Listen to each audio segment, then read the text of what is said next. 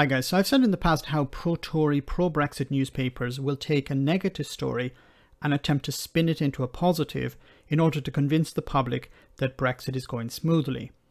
Now, I'm going to show you two articles, one from a car magazine and then the other from a pro-Tory, pro-Brexit newspaper.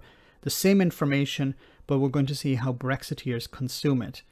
Now, this is in regard to Honda and their factory in Swindon. They're planning to close it and they're going to lay off about 3,500 people. It says here, back in 2019, Honda announced the closure of the Swindon factory as part of the car maker's global restructuring strategy. The plant is currently building the Civic, with production set to end this July, which is when the current model will make way for the new one. The article goes on to say Honda will decommission the factory once production of the current Civic has ended and will hand it over to Panasonic in spring 2022. Honda will build the next Civic at the factory in Yori, Japan, according to the latest reports.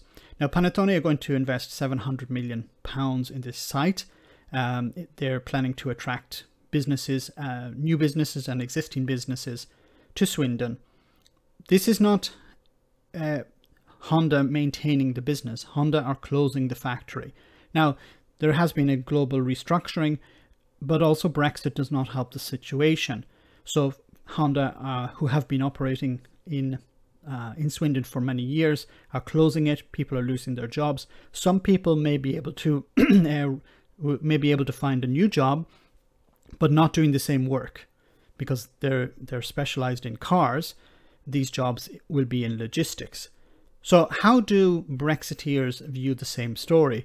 Well, this is from the Express. It says here, shame on you, Project Fear. Thousands of jobs saved at UK Honda plant despite Brexit. Now, I've said before, the Brexiteers will not read past the headline. They read the headline and they see, Project Fear dismissed, jobs saved at Honda plant.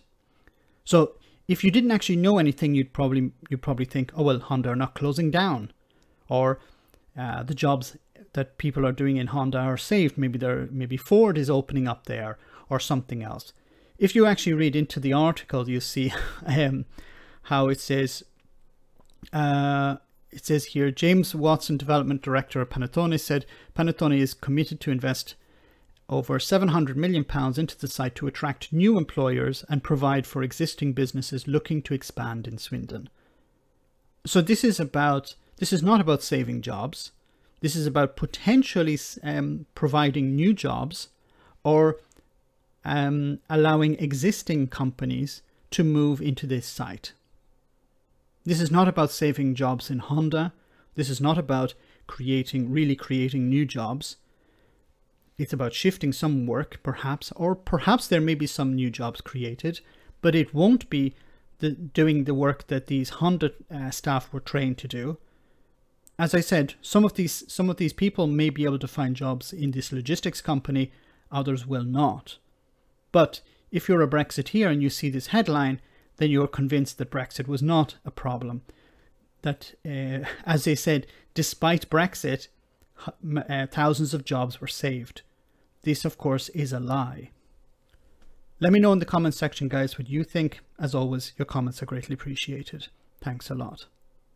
I want to say a big thank you to all of my patrons. You ensure that this channel continues to exist. I'm eternally grateful for all of your support. If you join Patreon, you will receive instant access to our Discord server, where we have both audio and video chats. You can chat with me and other patrons, where we discuss important and non-important issues. Becoming a patron per month costs about the same as a large coffee, so why not check it out?